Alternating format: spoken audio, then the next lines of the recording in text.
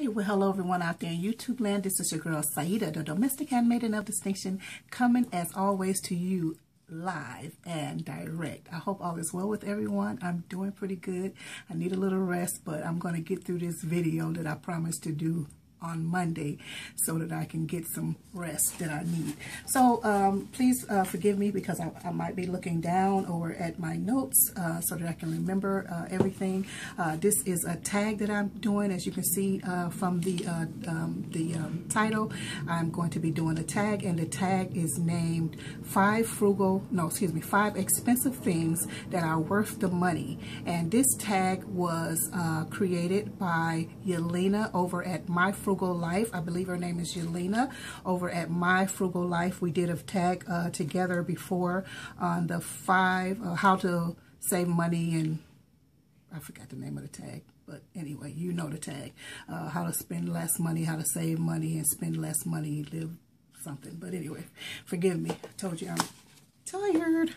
So anyway, so it's just 5 expensive things that are worth the money. Now this is not an exhaustive the answers that I have, or the responses I should say, are not exhaustive, but I'll, anyway, they're not exhaustive, but I'll do my best to stay concise or keep the video as short as possible.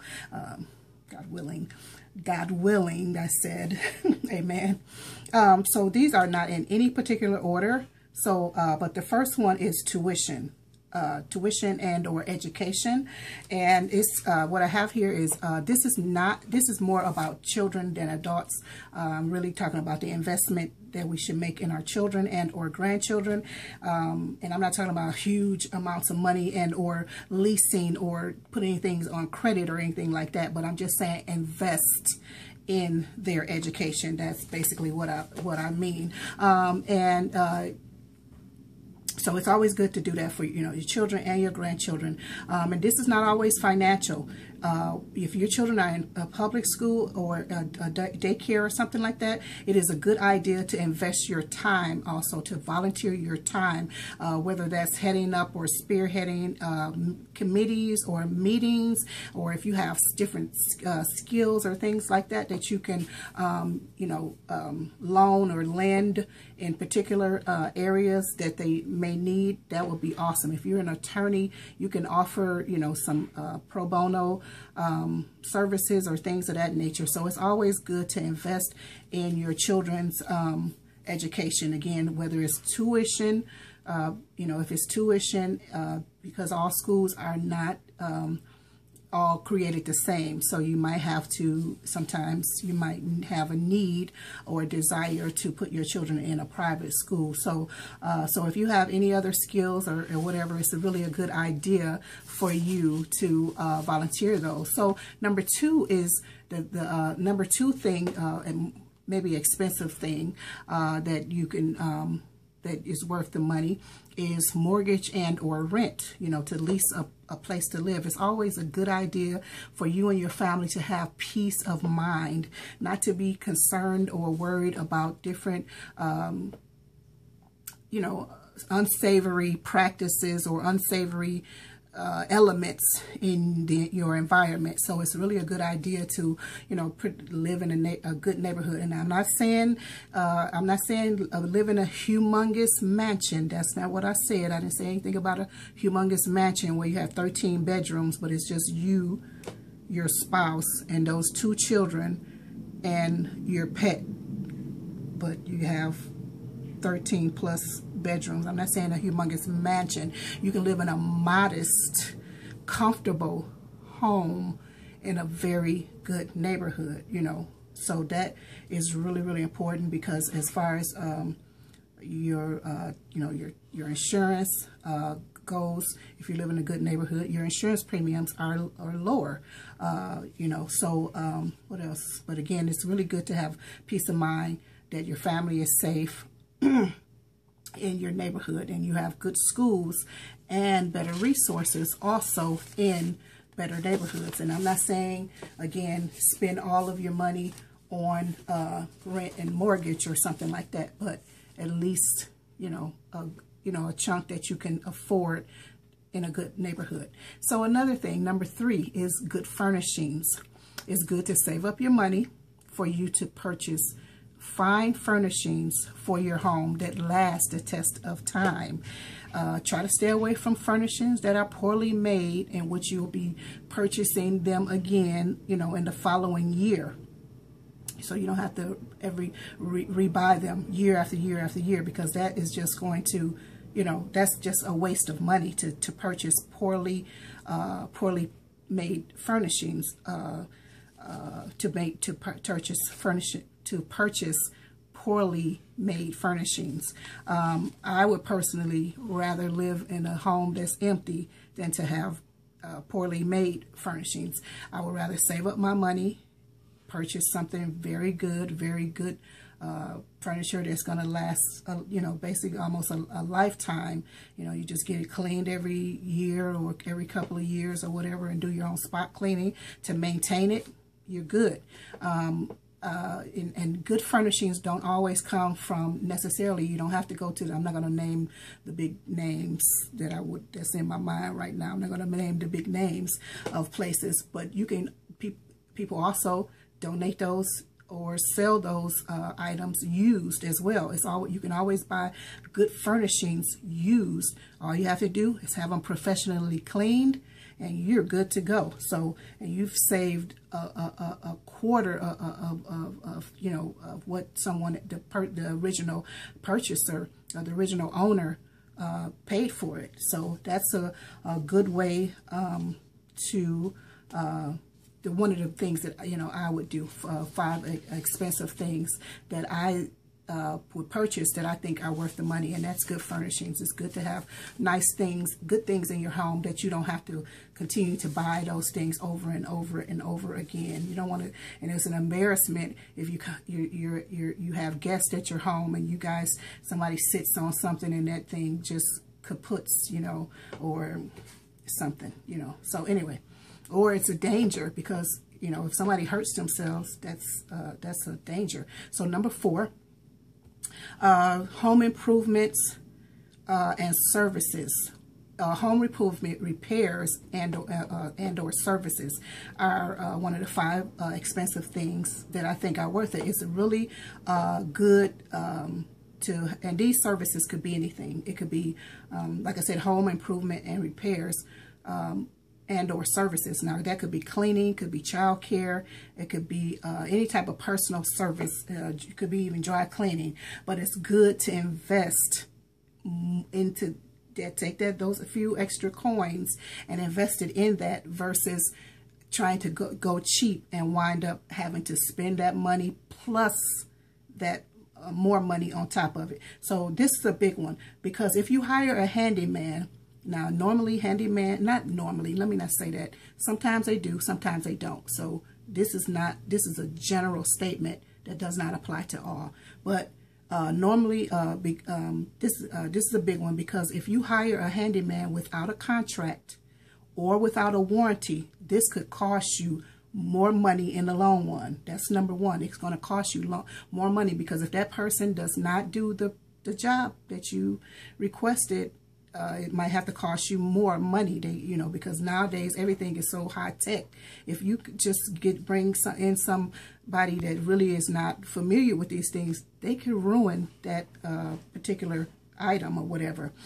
So number 2, if you hire a friend or family member to repair or provide a service, and if everybody is not on the same page, or everyone has a different expectation, this could result in a lawsuit or the death of a friendship. You know, sometimes we have a grandpa or uncle or brother-in-law that knows how to do certain things, but because you didn't have a contract, or you thought that person should have did this, or they thought that, you know, something else. You know, if you don't have a meeting of the minds, which is a contract, you need to have a contract, something in writing, and both of you agree with what's in writing, because these 4 walls or 4 sides of this contract is what, you know, is a covenant that brings you together in an agreement to understand understanding what it is that you exactly what it is that you want or what your expectation is. So, but that is really, you know, very kind of sensitive or a personal situation. Is sometimes it's good not to hire family because when sometimes family and business, they don't mesh, because you know that it just doesn't mesh. Let me just leave it at that. Sometimes it doesn't mesh. It separates. So you don't want it to be a death of that situation. So, you know, just try to stay away from it. You know, depending on the relationship, if you can be straightforward and forthright with that person, and that person have a good understanding and is professional and whatnot, go for it. But you understand what I mean? You understand what I mean. Some of you understand what I mean. So number 3, having a contract and service warranty, or not having a contract or a service warranty may cost you more in the end. They are well worth it. It's well worth it to pay for services that have warranties and that have contracts, not just something somebody said. And another thing, a good legal tip, although I'm not supposed to give law advice, legal advice, a good tip is if you have a contract, something that is written on paper, you cannot go and have a verbal contract, or to amend that written contract with a verbal contract. Anything that you said verbally, then you have to go and just remake a whole new contract to have an addendum to add to that. You understand? So, and if you didn't, just leave it down. I'll explain more. I just don't want this to be too long. Okay, thank you. So anyway, so it's really worth it to have a contract and or a warranty. Those things, they cost more, but it's worth it in the end to protect your, you know, protect the things that you have and whatnot. And because of a personal relationship, because of personal relationships, lawsuit and extra money could be spent if you don't have those things in place. And finally, number 5 is transportation. Number five is transportation. Having a good motor vehicle that gives you peace of mind is important. You don't want to worry about being on the road, you and your family, and all of a sudden some smoke starts coming out of the front or whatever, and you know you guys are stranded or something like that, or your axle breaks or something happens and you have an accident, you know, whatever. So it's really good to have a good automobile. Is you know, good to have a good automobile so that you have peace of mind for you and your family. And again, I'm not saying a luxury vehicle. I did not say luxury vehicle, because luxury vehicles break down also, you know. But what I'm saying is a good, stable automobile, something that's reliable, not a clunker.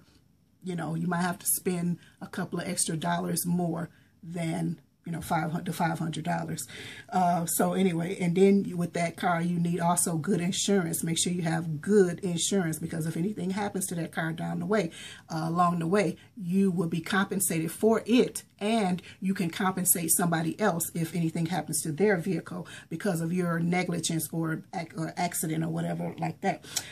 So also, this also means having it serviced by a reputable and knowledgeable mechanic, not a shade tree mechanic, not a, what do you call those? An alley mechanic. That's what we call them. Alley mechanics or shade tree mechanics. Those that are just in their own garage or under a tree somewhere that you just go and have your vehicle maintained, or, you know, the maintenance done. Don't do it. Go to someone who is reputable, knowledgeable, and professional. Somewhere where you can get a warranty for the work that they have done. So yeah, okay, so that one would complete the tag, that 5 expensive things that are worth the money that I'm doing again. So, and the person who created the tag or spearheaded the tag, her name is Yelena over at My Frugal Life. I will put that information down in the description box. And I thank you so much for allowing me to participate, Yelena.